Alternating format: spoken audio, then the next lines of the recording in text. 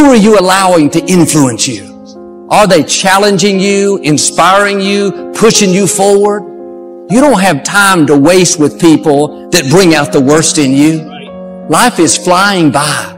We don't get a do-over. This is it. Well, what if I hurt their feelings? What if you miss your destiny? What if they keep you from becoming who you were created to be? They may not want it bad enough. They may be okay with mediocrity, compromise, and barely getting by in life. That's their choice, but that's not who you are. You have seeds of greatness. You're destined to leave your mark.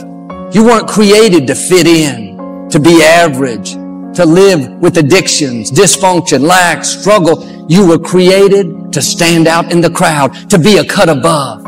Now do your part and distinguish yourself. Be willing to do what others won't do. Yes, it takes discipline. Yes, you have to say no to carnal desires, but the pain of discipline is less than the pain of regret. It's hard to bite your tongue, not say what you feel, but that pain is less than the pain of having someone you love walk away. It's hard to lay off the junk food, things that are not good for you. That pain is less than the pain of not being healthy. It's hard to break away from a friend that's pulling you down, but that pain is less than not reaching your dreams. One of the saddest things is to come to the end of life and wonder what I could have become. What if I wouldn't have let those people talk me out of my miracle? What if I would have broken away from those friends that were causing me to compromise? Where would I be? What if I would have treated my spouse with respect? What if I would have taken that step of faith in my career and not played it safe all the time? You don't have to wonder. You can start right now. It is not too late to become who God's created you to be. And the only way you can set the example is you have to always be willing to work. I don't follow people who talk about what they used to do in life. I don't give a fuck what you used to do. I don't care, like, you used to be the basketball. I don't care. What are you doing today?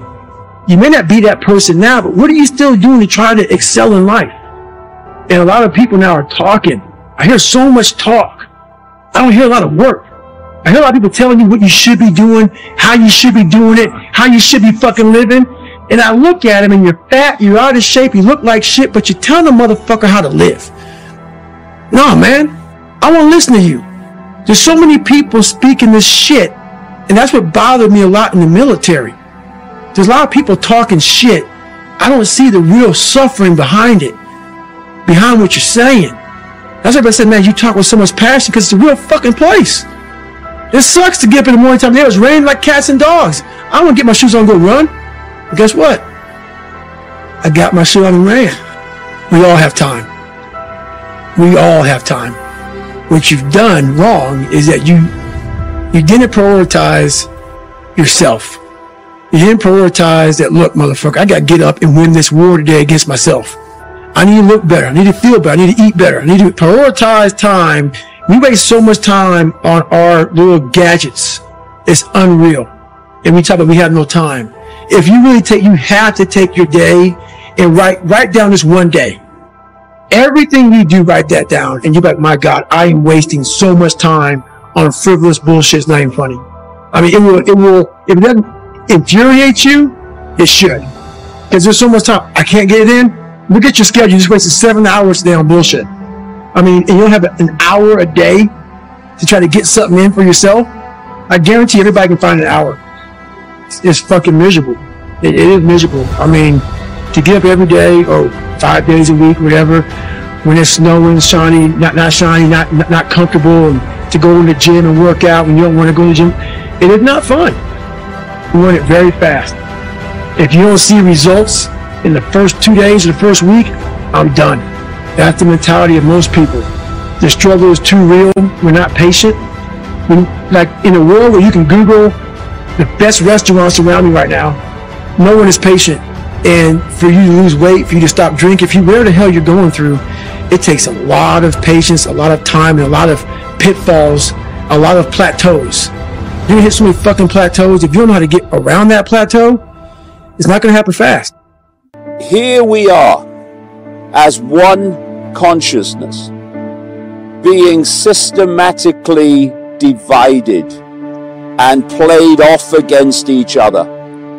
So we are in conflict and division, and a few hands on the strings of all sides can play us off against each other and therefore go on driving the human family into a Orwellian global dystopia. Up to this point, unchallenged, because we're too busy fighting ourselves.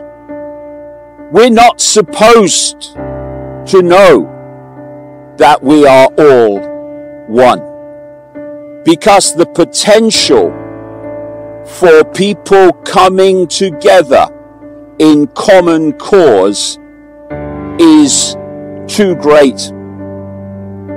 Coming together in common cause to demand freedom. We are not looking at random events. What is happening now has not just come out of nowhere. It's been planned for enormous amounts of time. And through this process, everything has been put into place so that it can be played out now as that which has been in the hidden all these decades, all these centuries, has now entered the room and put itself on public display. What is life? And what is the meaning of life? Does life even have a meaning? Life is consciousness, and it is learning to understand what this consciousness is, what it means, and also to understand where this consciousness lies, where it exists in the realm of things. People will say, well, it exists within your head, within your brain. But even as you say this, you know that the statement simply can't be true because it's just too big. All that thought and all that memory. Just stop and look inside yourself and truly perceive your thoughts just for a moment.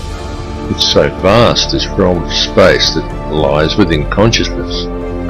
It feels like a whole universe in there, doesn't it? And yet it lies within intangible nothingness. And it feels like that, because that's exactly what it is. Nothing. Nothingness. But conscious. It's certainly something worth considering. And what is nothingness? Well, Alan Watts summed it up more than eloquently in a statement he made when he said that nothing is what your head looks like to your eyes, and that nothingness is what's watching. And I truly can't think of a better description. Nothingness and consciousness coexists in that space behind your eyes. You can't have something here without having that nothing there. So you need to be aware of that nothingness, the nothingness that lies behind your eyes, because it is within that nothingness that lies consciousness. And it's all connected. It's connected to ourselves, it's connected to each other, and it's connected to everything in the universe. You need to open your mind to see this, and once you've seen it, the more you can begin to realize it. And the more you realize it, you can quite literally feel it physically, like a warmth and a rise in frequency in your body. The true realization that there is no other, there is only one. And all that truly exists within that singularity is love.